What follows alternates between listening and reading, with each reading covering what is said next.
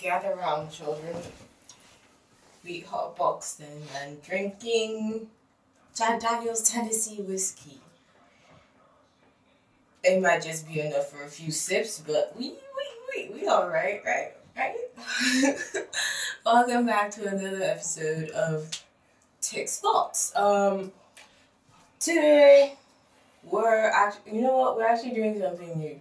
Lucy actually convinced me to shoot a video of this, so I'm not actually sure if this is actually going to go on YouTube because it does have some very adult images in it, so it's like I'm not really sure we can monetize this shit, but to be honest, I'm still doing it for the love of the game, so what the fucking hell anyway. So this might be the first ever video brought to you by the Bar Networks and the Bar TV.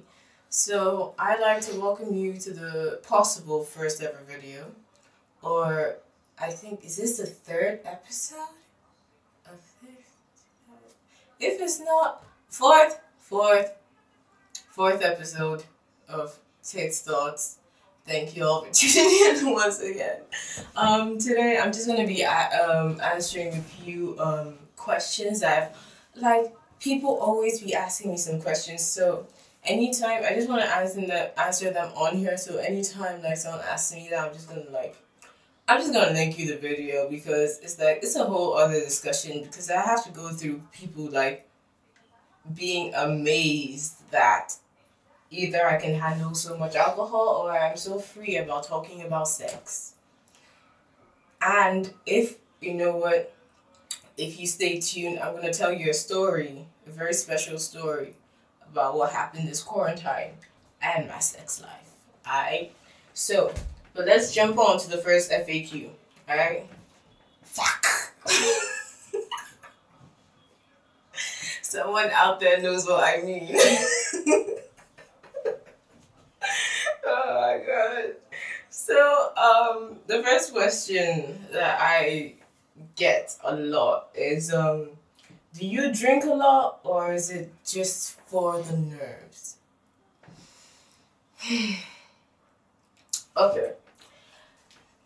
I usually only attend parties that require alcohol. So, I only hang out with people who usually drink alcohol because right, I have learned to stick with people who have the same vices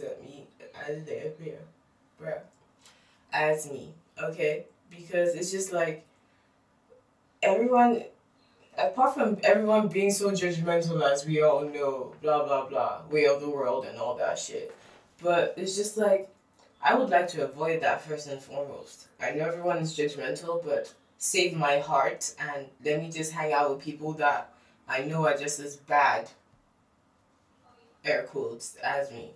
But yeah, I drink a lot. I love drinking. I love the taste of alcohol. I love being buzzed. You know what? There's just something about being in that state of mind. I just love being buzzed. It's just it's not that, oh, it takes away my troubles, it takes away my... No.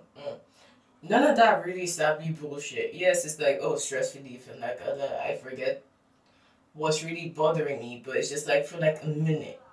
It doesn't really dumb me down to that point where, oh, okay, this joint is gonna take me away from everything. No, it's not. 2 minutes later, I'm gonna be thinking about what I'm thinking. But it's just that state of business is amazing to me. It's a state of euphoria, tranquility. You know what I mean?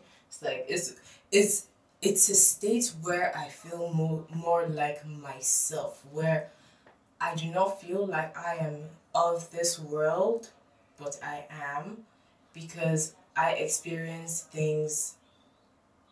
I try to think that I experience things on the other side of some other realm, because I believe in things deeper than this and fairies and all that crappy bullshit. But hey, I like drinking, and yes, it does ease me out, but I do like the taste of alcohol more than anything. Um, so, moving on, and no, I don't have corona. Fuck you all. We're never gonna get monetized. You're never gonna get monetized. But yeah, so the second question I have is basically, did your boyfriend choose the pseudonym Gorilla? Why? The answer to that is no, he did not choose that pseudonym. I chose it for him. And there's a funny story around that because this was before we was cheating and I had just met him. So he basically is hairy as fuck. Like, go back, go back, go back. Like, he's 6'4" or some shit like that, and every day he seems to be getting taller. I do not know if he's just standing up straight and evolving into some type of greater god or demigod, but this man is just getting finer and finer and hairier for some reason. I don't know. It's like, I actually like furry shit, by the way. Side note. So yeah, so yeah, he is just really huge, and those that's the type of guys that I like. I like huge guys who are like hairy and have hair and something to play with and are big all over the place. So it's just like, yeah, so the first time I actually like thought of that nickname was when this was the first time I actually ever met him where we're shooting joints behind someone's house somewhere. So yeah, I actually know it was him at the time because I had just been there and I was like, peace, hey, pass it. Alright, cool, shit, great vibes, and all that. So I was like, and it got to the point where I wanted to pee, and it was like, it was dark. We had been gunning it since the afternoon, and it had suddenly gotten dark, like out of like nowhere. I looked up and it was like darkness. I was like, shit, we have to go, like to the toilet first, then go. So I was like, there was trees and shit. There was no light. So, and I'm blind. I'm legally blind. I would like to think I'm legally blind, but everyone who knows me knows that I can't see in the darkness, and I just like guess. So I was walking towards where the bathroom was, and I turned a corner, and this huge young, look, he used to be bigger. Like when I say bigger, he was like huge. He was a wall, and he was bigger than my ex, and which was like, it was nice because when my ex wanted to like square up to him, my ex would be shorter than him. I was like, yeah, go stand, nigga. Oh man, I'm sorry, I'm stupid. Don't be like me. So yeah, it's like it was scary, man. It was dark. It was scary. I turned the corner, looked up, bumped into some huge. Bro, I almost pissed myself at one point, to be honest, because it was just like, and I screamed too. It was like it was like a, yeah, like, nigga, what are you doing here? You shouldn't just like make a noise. Let your feet make noise. Like, I hate it when people go around just walking around quietly. Like, who the fuck are you to be walking around quietly? Like, have some fucking manners and make some noise when you're like walking around me, because I can't hear you when you're walking around me, and it scares me when people creep up on me. Like, he does it he still does it. He did it. Anyway, that's how he got the name Gorilla, to be honest, because he scared me in the darkness. And honestly, y'all think that white people are racist by like saying that, oh, black people are scary in the dark. No, you know A big hulking nigga in the dark is scary. Even you would be afraid of a huge nigga in the dark. So that's connecting to the main storyline at hand about why my legs is. I cannot really close my legs right now. This story is, you see, there was a meme going actually around where they were like, they said there was a meme going around on Twitter saying Ghanaian women call for lockdown because Ghanaian men are fucking them too much. I would have been in front of them holding the plaque, to be honest, because in all honesty, it wasn't my fault, okay? Because what had happened was that I started the quarantine on my period, like fucking dick move from the world. Like everybody at that point in time was raving that, oh my god, quarantine sex with boo, da da da da da. Oh my god, I sucked this dick. And remember when they were doing the TikTok challenge where you walk up to your boyfriend naked and then he smiled? I couldn't do that. It was like I just wanted to be. I just wanted to join in on the fucking fun for once in my life, because in all honesty, I'm this type of person that I'm like, oh no, don't go with the hype. But you know what? I want to go with the hype because I'm in a happy relationship. Excuse you, Lucy, and pass the joint. So yeah, thank you. So wow. Okay. Hack. Regardless of that, so what he had did, so my period came, I couldn't have sex, and you guys know that if y'all been listening, let me just update y'all if y'all are newcomers. Yeah, welcome. If you're new, I'm Tic, talking to you. Tic's thoughts. Sit down at the back, we'll pass you a joint, there's some whiskey. Yeah, everyone introduce yourself. So yeah, there had been a slowing down of the dick train before the quarantine. And I was like, okay, this quarantine, yeah, I'm going to be in charge. I'm going to take this dick. He won't say no. I will suck him dry, right? Okay, that was the plan. Then my period came, and I was like, you know what? It's fine. Let's just tough this out, and then we'll make up for it the moment this shit is over. Okay? Right. But then, plot twist, motherfuckers. Okay? Plot twist. I was like, no, why should you be aggressively tugging on his junk every single time? You're a grown woman. You're a fucking feminist. He's supposed to be bowing down to your fucking goddamn greatness and licking that pussy, nigga. Bitch ass.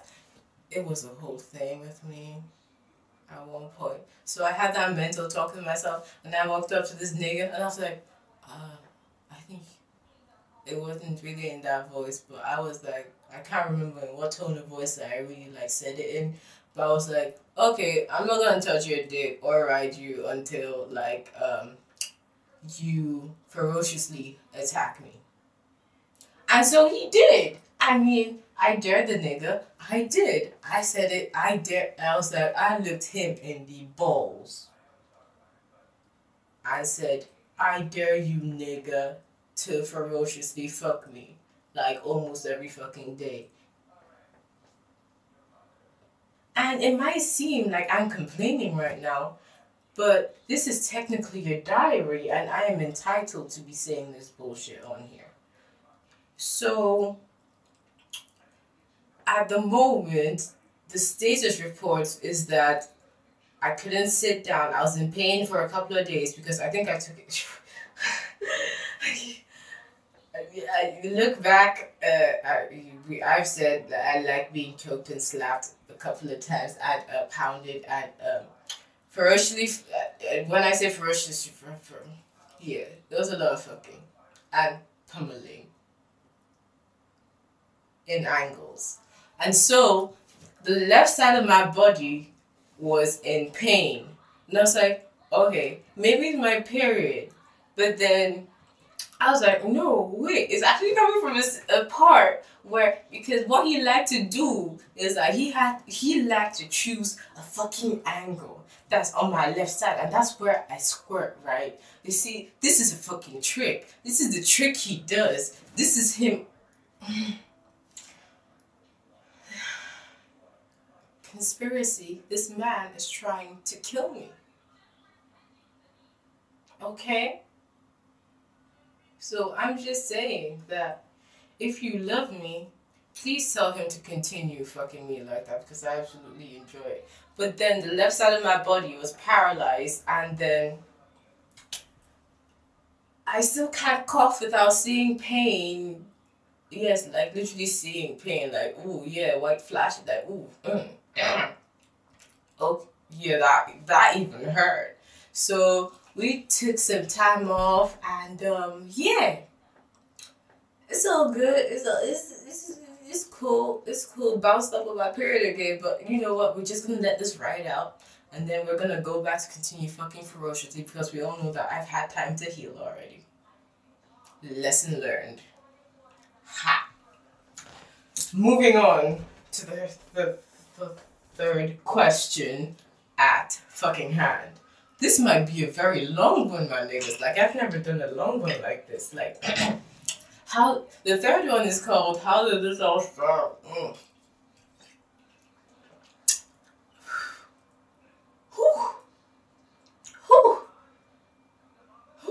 That is hotter than the gorilla's fox. And I've had a lot of them in my face recently.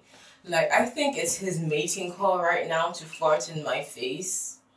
I don't know why you guys do this, because it's just fucking ridiculous right now. Like, I love you, but it's like farts. Like, it might. Okay, there are farts that are acceptable, but when they form a cloud around your center being, and just it hangs there. It hangs there for like a minute, and it's like heavy. You can feel it on your, Bleach, the Ryatsu. Like when remember when Ichigo first met Kenpachi and he was powered down by the Ryatsu? That's how I felt under this nigga's farts, my nigga. It's like, shit. Anyway, moving on. How did I start this shit? How did I start the tic-tac-toe show? This is the tic-tac show started actually in my bathroom. It's a huge story actually, but I'm just gonna summarize it real quick because I have 2 more questions to answer. And if you guys want me to do a detailed video about how this all started, I might actually do it later. But basically, this all started in my bathroom about my friends and I just talking about how we feel, and then we just thought about, okay, why can't we just create a podcast, which probably no one will listen to anyway, and just talk about how we feel day in, week in and week out, maybe bi-weekly even, talk about what we really go through as females in this society.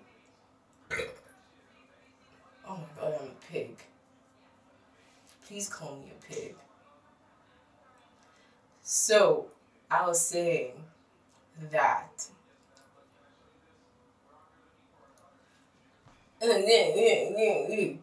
yes, I got it.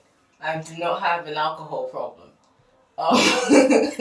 So yeah, that's how we actually came up. It was just a bunch of friends coming together and just saying, okay, we want to talk about shit that people can actually relate to. People can actually listen to. People are entertained by. People actually believe that it's believable, because there are people that do have sex like me, man. Trust me. I talk to a lot of weird people online. It's not just me. There's a whole bunch of y'all that, and I see you. But yeah, okay, I think we have to make this 4. I think we need to make this 4. So I'm gonna choose the most interesting one. Okay. Are you always graphic about everything on your podcast? Okay. This is how I speak, so fuck you. I am very graphic about... Okay, I like to speak in detail. To like spur on imagination so you really know where I'm coming from, alright? I think that we shouldn't sugarcoat things as well, because you know you was fucking that nigga. So why are you sugarcoating it? You know you're not using condoms. You know you're eating someone's ass. So it's just like, why are you sugarcoating it? It's just the same thing like the coronavirus. People are saying that, oh, don't talk about how people are gonna die and how we have to like. No, people are dying. People are gonna die. Just like you are going to have unprotected sex in the next couple of days, just because you have been starved of it. Okay? It's the same fucking thing as me speaking graphically. Sometimes you just have to accept it. Sometimes it's just like, you know. Plus, I did study creative writing. That's a plus. So I know a lot of words. But yeah, graphic content is something that I love, because in my mind I can't imagine things without graphically speaking about them anyway. Which is a plus to you, because now you have this whole bundle of an episode to actually show to your friends about, oh, I don't even know about what. This has been a great episode, so y'all need to get out. And thank you again for tuning in to another episode of Tics Thoughts. This has been a great update. Y'all take care of yourselves now, alright? Don't forget to like, subscribe, nigga, subscribe, and share to your mom. Bye.